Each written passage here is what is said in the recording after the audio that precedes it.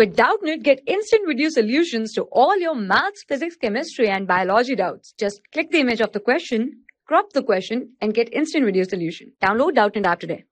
So the question is, if we toss a coin 6 times, it comes down head on each occasion. Can you say that the probability of getting a head is 1? Give reasons. Okay. Now, when we toss a coin, total possible outcome in each toss is equals to 2. Let's say this is equals to ns. Now, let even be the event of getting a tail.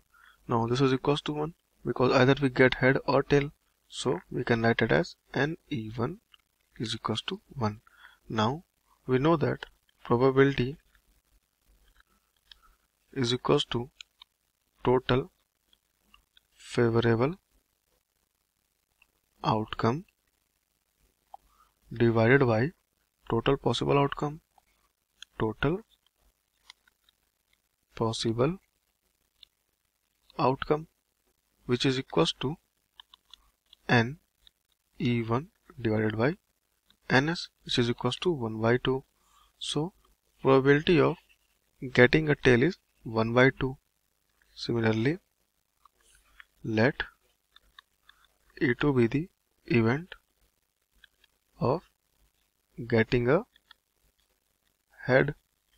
This is equals to 1. So let ne2 is equals to 1. Now here also our ns is equals to 2. Now here also probability is equals to ne2 divided by ns, which is equals to 1 by 2. Now if we see here, the probability of getting a head is also 1 by 2. Now if we toss a coin 1 times or 6 times, we always get the probability of 1 by 2 for head or tail. So the statement is wrong that we get a probability of head is 1. Okay.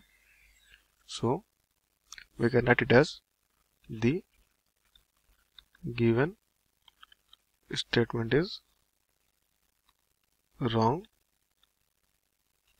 as both the events are the equally likely.